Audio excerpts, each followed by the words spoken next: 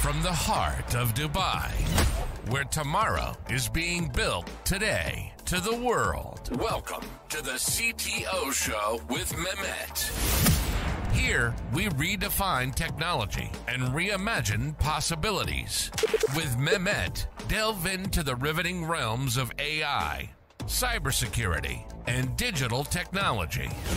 Experience the thrilling highs and lows of startups. Immerse yourself in the spirit of entrepreneurship and witness the future of business innovation being written in real time. Now, without further ado, let's tune in and explore the future. Hello and welcome back to a new episode of the CTO Show with Mehmet. Today, I'm very pleased to have with me Yandong. Yandong, thank you very much for being with me on the show today. You've got a very rich background, and I don't like to steal the lights from my guests, so I would keep it to you to introduce yourself. Yeah, of course. Thank you for having me, Mehmet, on your show. It's an honor. My name is Yandong Liu. I'm the CTO and the co-founder of Connectly. I guess we can talk about Connectly a little bit later. First, quickly about myself. I was born and raised in China. Then I studied computer science in college. I grew an interest in computer science and AI fairly early on. After college, I came to the States to pursue a PhD in computer science at Carnegie Mellon University. I was doing like all kinds of like research. I was actually publishing, but more like on the theoretical side. After graduation, I moved to Silicon Valley, like many people did. I started working at various tech companies. For example, I first worked as a researcher in the Yahoo Research, sort of continuing my academia life, publishing, all that. Then after Yahoo, I went to Uber. In 2014, while Uber was really growing through some explosive growth. After Uber, I became CTO of Strava, the popular fitness app. I was managing everything technical there. Then after Strava, I started Connectly. Great, to know about you more, Yandong, and what a career, I would say. So, the question that came to my mind, for this journey, so you started more into the academia and then you shifted to more like, let's say, the practical part of it. And this is something we don't see much, honestly. Like we see usually people who go into the academic career, they stay there and they rarely go out, from there. What was, the moment that you felt you said, okay, I need to take this now to the real world? So what was the motive behind that? Yes, that's a very good question. I was very interested in more like academia, life work. I was planning to become a professor if I'm not doing this. But of course, I shifted my mind many years ago. I was still interested in the theoretical and designing side of that, especially when it comes to machine learning and AI. But I was more fascinated with the potential of AI of transforming real world interactions and making a real world impact. So that's why I'm doing this. I'm always looking for real world application out of AI. I use messaging every day, so when the two you would combine the two ideas, that was pretty exhilarating to me. The concept of starting something new from the ground up. We have the freedom to innovate and push boundaries. That was all very, very attractive. So that's why when I had this opportunity of starting something new like Connectly, I decided to let's just do it. I always enjoy listening to such inspiring stories, Yandong, because I was not like in the academia in the sense as a professor, but because I was working for a university in the technology department, and I had to interact a lot with the professors. And sometimes I was telling them, guys, like we have these really cool ideas.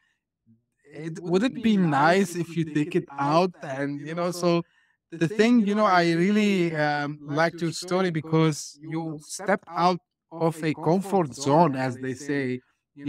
Because and now we'll talk a little bit about the work you do with Connectly, because it needs really a brave heart, to go into this world. But what inspired you actually to choose, of course, you've done a lot of work before, but to take, the path of AI powered conversational commerce? Like, why did you choose this specifically? What was the problem that you see or the opportunity that you have identified? Yeah, absolutely. So, um, Connectly is all about creating this meaningful one-to-one relationships between business and their customers through the power of messaging. I'm a big fan of messaging. I use WhatsApp, I use iMessage, I use sometimes SMS when everything else is not available. I think you do it too. I mean, I pretty much that's what I see, right? Everyone loves and uses messaging every day. It's probably safe to say that everyone has one or more chat apps, phone or on the phone.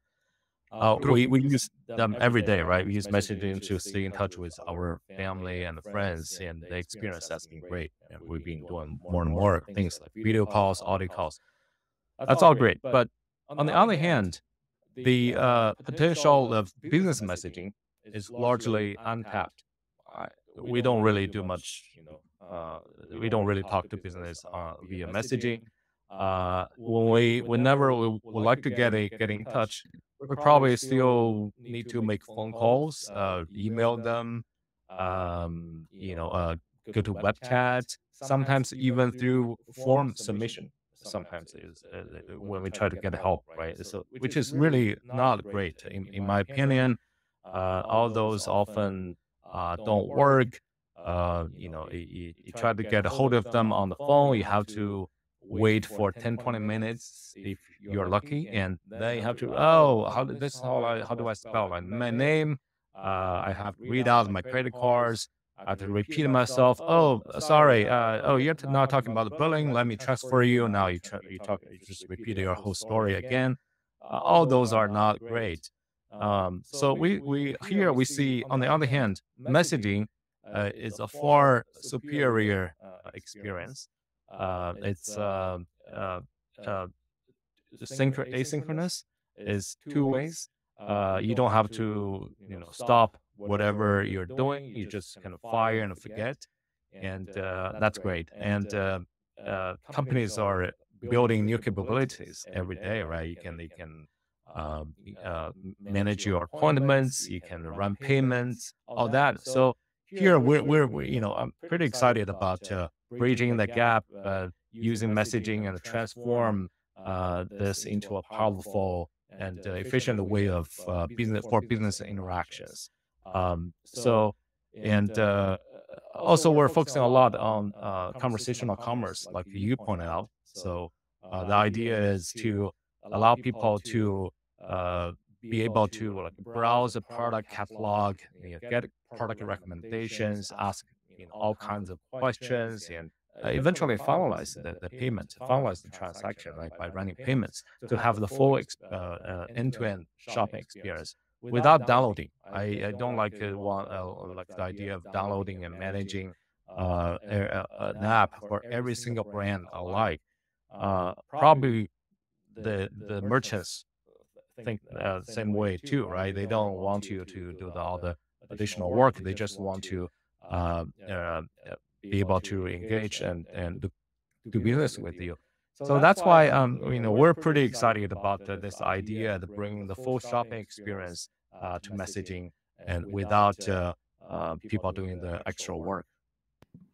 That's really cool. And to your point, yeah, especially in the place where I'm living in Dubai and Middle East, actually we do, and because maybe you're very familiar with these chatting apps, but people sometimes get surprised. I tell them, believe it or not, we do business transactions and business negotiations over these chatting apps. And the reason is because it's convenient. Like you have the phone in your pocket, all what you need to do to type. And then, as you said, because it's asynchronous, people can wait. They don't have, it's not like, and for some reason, people love it more than email. For I some hope so. reason, yeah. No, I can tell you here in the region where I'm living, it's the standard. Like business, really, sometimes it's run fully on WhatsApp. I've seen this or other like Yes. chat applications. So 100% on this one. Now, I know the question is obvious, but I love to hear it from you. Now, because you have also the factor of AI into the picture. So how this is different, and on from let's say these bots that we see, they put them in customer support. So how do you differentiate from that perspective? Well, first we focus a lot on like marketing and transactions and you know uh, getting product recommendations, all that. So we're not doing much customer support today, which is a different business. The second is um, we do use AI probably similarly everywhere in this whole messaging experience. What I describe is it's pretty everyone loves it, but it has to work. Where sometimes we all got frustrated by the mentioned the chat app, chat bot experience, and or you build a nice tools and platforms. Now you have to hire a couple of human agents to help. And uh, on the other hand, we like to introduce this new use case and to businesses and their customers without adding a new work. Hopefully, we can automate actually minimize the work. So this is where AI is playing a big role. And for example, I can give you a couple of examples why I think our solution is going to be great for a lot of Sure. people. One is marketing. All businesses need to do some marketing work, and they often make like marketing campaigns, all that for different events, holidays, or even promotions, right?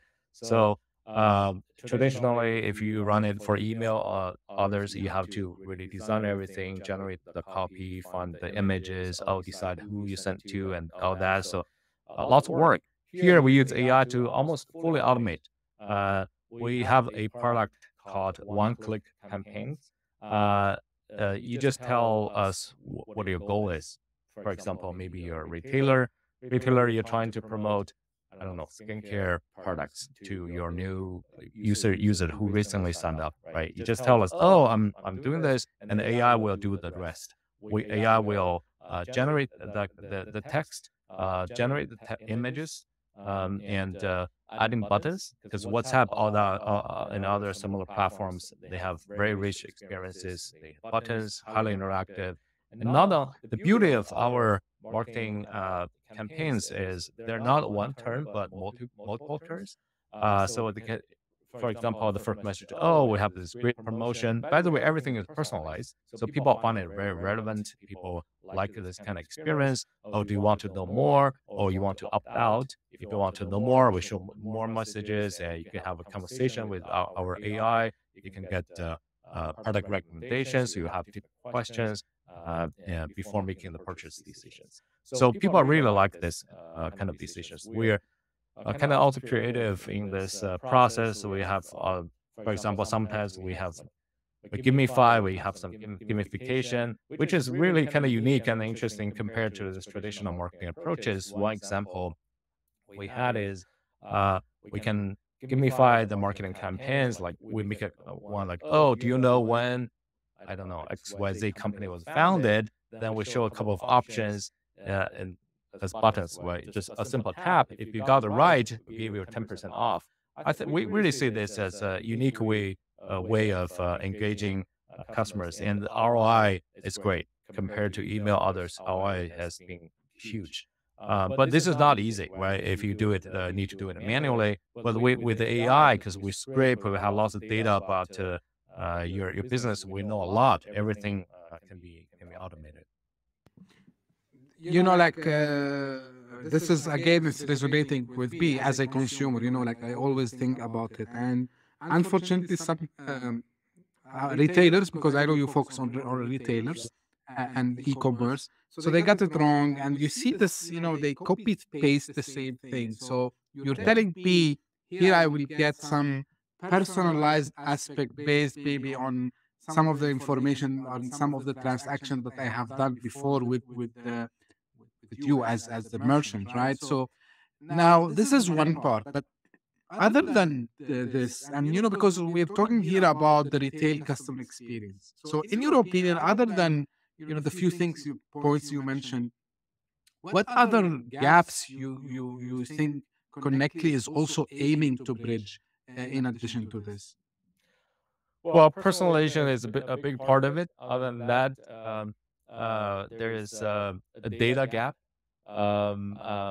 We need to know a lot about your business uh, in order to personalize that. We all like that experience, but we need to know a lot about your products, business, your audience. Not only to personalize the message, but personalize the cohorts, right? All of that, and that's one. Um, Another challenge, as I see here, is integrations.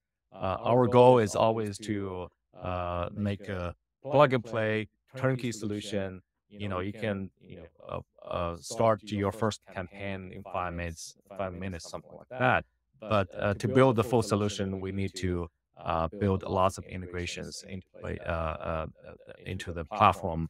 Uh, for example, we need to know where to get your product information. We need to know where to fetch your audience information. And not only we make those great campaigns and allow people to purchase, but we need to pass the data back. We need to show you great analytics. We need to pass some of the insights back to your system. Today, nothing works in isolation. To make this fully automatic, we need to build lots of integrations, marketing, billing, ticketing, customer support, payments. So we're doing all of those.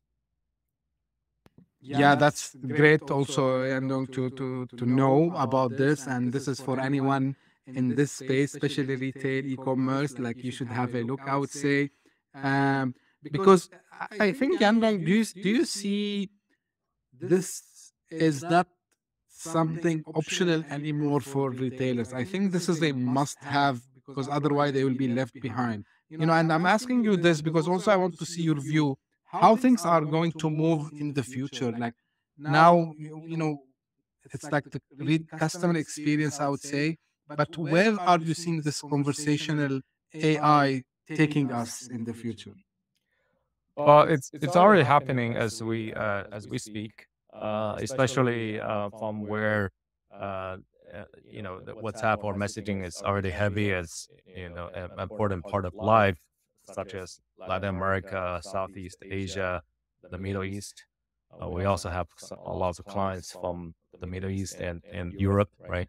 Um, I fully agree. I think that businesses should be actively thinking about adding this as one additional growth channel. It's already happening. It's highly efficient. ROI is great compared to some other communication channels. Very effective. I see people not only engaging but actually converting, just finishing purchasing of that. Plus, it's very easy to get started, right? So you don't need to develop a new website, new app, or have developers, all that. Plus, hopefully, most of the work is automated. Um, Especially for mid to smaller retailers, right? So if you're large, you might be able to afford building your own app and running your own marketing campaigns, and especially those data driven. It's not easy, right? It's not like you can do everything manual. uh, you have to using lots of data points to optimize your campaigns, optimize your audiences, all that, but not uh, every business is able to do that, especially the smaller ones. They don't really have any resources or energy to do that.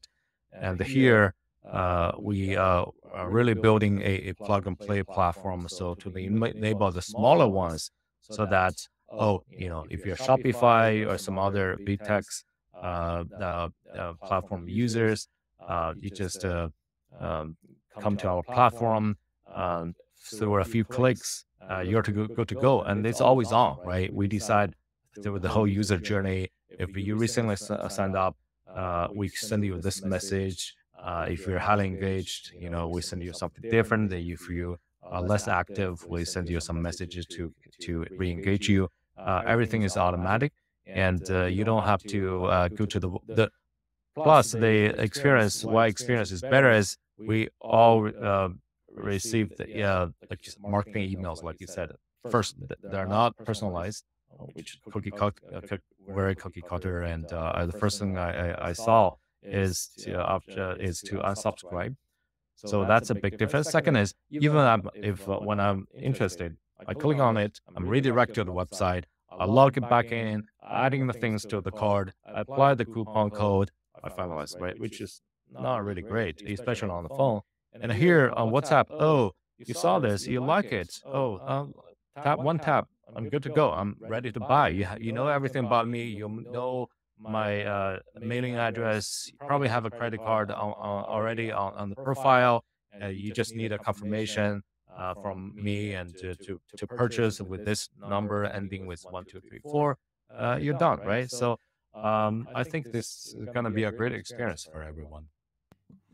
Yeah, like you mentioned a couple of things which are very important actually. About, again, it's back to the personalization, and happy that you answered one question I had in mind. So it doesn't matter, even if they are small, because you talked about the data point, but I can understand that you can help them actually, even if they are small, to build the system for them, which is great. Now, one word you kept repeating, and I'm happy you are repeating it actually, which is automation. Because I talk a lot about automation and I tell people, you know, of course, AI is the buzzword, but, in my opinion, the power is in automation. Of course, there is a power in AI. I'm not denying this. But I love that you mentioned this. And, how do you see, like, if you want to judge, let's say, on a technology in general, like, which is more important, to say like it's AI powered, or actually it's to say it's automated?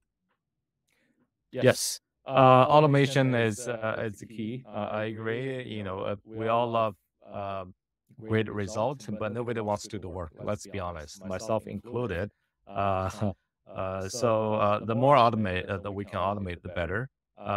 So here, of course, we automate a lot through AI. I kept saying that, but also a lot of other like integrations and workflow management, which is actually very, very important. For example, if you can just set up the work, a user journey once, and it's always on, it's there doing the work, it's a dream scenario, right? You don't have to come back to our platform every day and make a new marketing campaigns and engage people.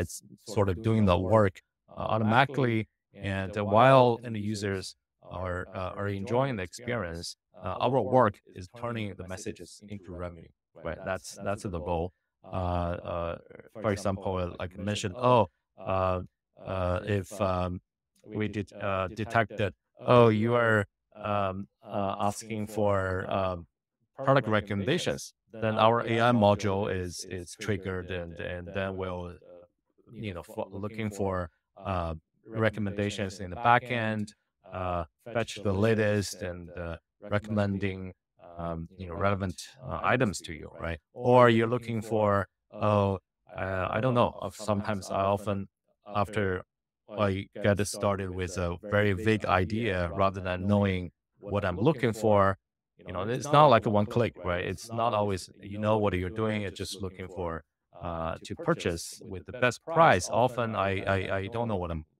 buying. For example, maybe I'm buying a sweater for my wife, but I need a recommendation, right? I give the bot, our AI, my budget, the color preferences, all that, and I get a couple of items. Then I give AI some feedback. Oh, I like the style, but do you have something more affordable? I got more recommendations, right? All that. And then I have follow-ups. Is this machine washable? Very, very common. I do it actually all the time. I look for such detailed information, but only through the fine print, right? I go to Amazon, I go to that, I go through every little detail. Maybe sometimes I go to YouTube for a couple of product reviews, but it's very time consuming. I don't necessarily do that every time because we don't have the I don't have the energy. But our AI pre-scan all such information. So instead of just doing all the work, you can just ask our AI and get all those information answered. So I think this is a great experience. And follow-ups, right? Is you can ask the AI, oh, after place where's my order?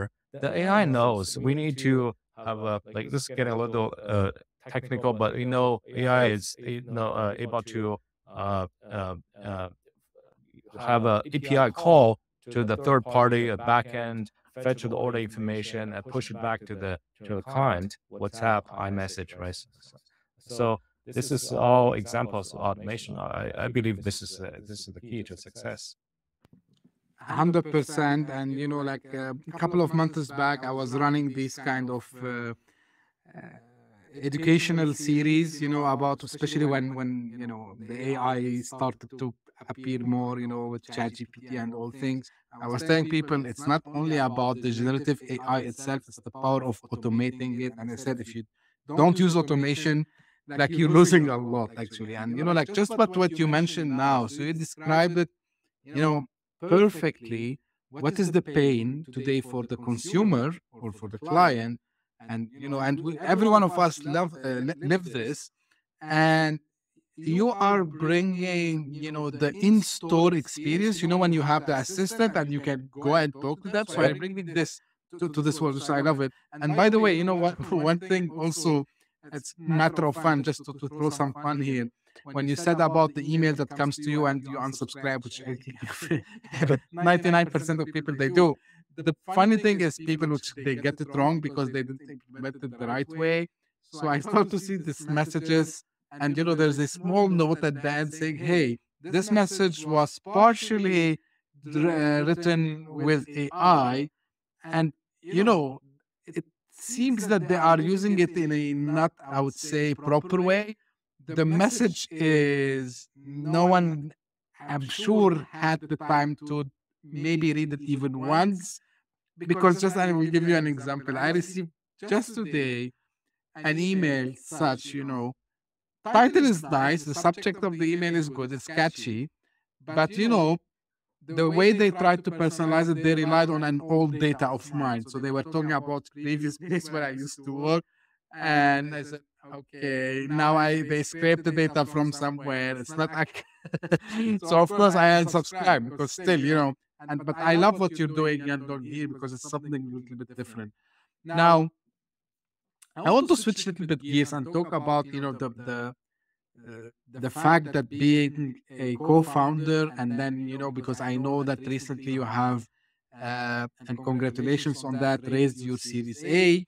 So how is this experience to be into this startup ecosystem, going to talk to VCs, investors? So how was this experience from your side? Oh man, that's been quite a journey. Doing a startup, it's you can tell it's quite different from working at a large company. But it's been fun. A lot of learning. It's well, it's well. Fortunately, I been CTO a couple of times, and I've navigated through different phases of growth. I've been through some early stage. I've been through some rapid expansion growth. So that helped me a lot. I was able to bring a lot of experience into the job. That's one. And I've been fortunately on both sides of AI, including both the designing and also application building. So that was good. But yeah, as a startup, it's by definition we face new challenges every day, right? Even when we talk about this great shopping experience. The For example, it's not we didn't encounter any challenges. Give you one example is data issue, all that, right? This happen every day. It's all very pretty to describe the experience. In reality, you have to deal with, for example, the data is missing. The merchant has a million different ways of describing the same size and color, right? You can imagine, especially working across different merchants. All those small, issues combined, it become big problems, right? You have to really be able to address those every day. Plus, the fundraising, all that, it's we all know that it's not exactly easy to raise these days. I'm very glad that we're able to do that because of our strong growth, our vision, and strong team, all that. So, and hiring, I spent lots of time hiring and building. Speaking of AI, we put together a very strong AI team. We hired some of the best talent for the market. Um, we're building with some of the latest technologies, including GPT-4, GPT-4 Turbo from OpenAI, Palm 2 from Google. And we're also planning to roll out our own models because we have lots of data. We have a huge amount of unique data where we have full performance feedback, right? This is very unique in my opinion. I want to spit a little bit more to it. Lots of people, they build AI applications, but they don't necessarily have the performance feedback or how the data is used, or how much performance the data is bringing, or how much help its data is doing for the business. On the other hand, for us, for every single message, we know exactly if the message was opened, read, clicked on, if the people actually purchased something from the message, and how much, if they did, how much was the value, right? We have the full performance feedback. So that will enable us to build a fully tailored model other than those foundation models. Those models are great. We're going to continue tuning them, but I think to have the full experience, to fully tailor the experience for our customers, we need to eventually build our own models. So that's some of the challenges we're facing by doing a startup. But I'm enjoying this. I'm building something new that people enjoy using. Our business growing day over day. I'm very happy with the progress so far. That's great to hear. And, it's good that you mentioned the challenges because this is one of the things also I wanted to ask you. And thank you for mentioning this. And it's an eye opener what you mentioned. And this is, especially for the techie people who listen to the show, about, I love the approach you took. So you relied on the available large language models like GPT-4 and Palm and so on, but you are building your own because this is the question I always ask, especially if I'm talking to CTO or CPO on the show. And even sometimes I ask people who are like just from the business side and say, how comfortable are you in relying on a third party at the end of the day? Because there are like plenty of applications now that are built on OpenAI basically, and if OpenAI API goes down, like everything goes down, right? So it's a good also eye opener. Now, Yandong, as almost we're coming to an end, like now I have also part of the audience, a lot of first time founders and, I would say new entrepreneurs or fresh graduates. So if you want to, we want to keep with them kind of some wisdom words, what you can tell us. Uh, it's a very good question, Mehmet. So I've been thinking this a lot myself, and especially I'm a first-time founder too. And to be honest, I'm learning a lot as we go. But if I have to think of one piece of advice, I would say that now everyone is building something with AI, right? So, but you really need to figure out the one problem, one significant problem that AI can actually help with. That's the key. We shouldn't be doing AI because everyone is doing AI, or that's the way you think you can raise money, or because the technology is getting so good. Oh, I have to add it to my product. You really need to identify one problem that AI can help uh, address, and you need to build a winning product to address that need. In my opinion, either need to make life easier, minimize work, or completely get rid of the work, or 10x the outcome.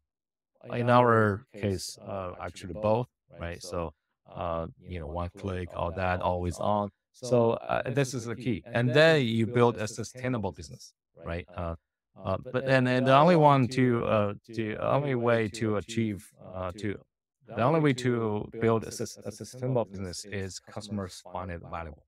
That's it. That's my simple recipe. Hope that helps. You're not only cracked it, I would say, as they say it in English, but it's like spot on, really. And this is why we keep repeating it on the show again and again. And I don't see any harm in repeating it. So you just summarized in a very nice way, and I would say in a simple layman terms, as they say. Like no one could not, say, oh, no, I didn't understand what Yandong is saying. So thank you very much about, the product market fit.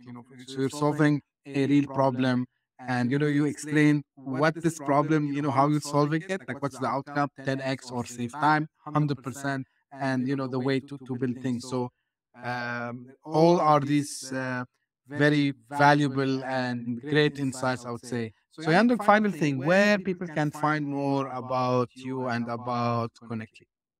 Yes, they can go to connectly.ai to find more information about the business, and they're very welcome to find me on LinkedIn, send me a connection request if they want to get in touch, or my email, Yandong, YANDONG @connectly.ai. Great. I will make sure I will put this information in the show notes. Again, thank you very much, Yandong, for the time today and for this great conversation. I really enjoyed it. I learned a lot also about how AI can benefit us in the retail and e-commerce business. And this is something what I love, because it's a like close to my heart when we talk about also small businesses. So it's good to see that we can leverage AI not only for the big things, also on the small scale as well. So thank you very much for sharing this. And I advise everyone to go and check on connectly.ai. The URL will be in the show note. And as usual, this is how I end my episode. So for the people who are here the first time, if you're listening on your favorite podcasting app, don't forget to subscribe. And if you're watching this, also don't forget to subscribe to the YouTube channel. And if you are one of the loyal followers, thank you again for all your comments, all your feedback, all your suggestions. I read them all. And thank you for continuing supporting the show. And again, I repeat this at the end of every episode, I know. But if you're interested to be on the show, if you have that great idea, you're doing something really different, and you want to share it with the rest of the world, this is a very open place where we can have a casual chat as we did with Yandong today. So don't hesitate to reach out to me and we can arrange this. Thank you very much for tuning in, and we'll meet very soon. Thank you. Bye-bye. Hit that subscribe button. Share the show with your tech-savvy friends and fellow entrepreneurs. And leave us a review on your favorite podcast app. Your support means the world to us.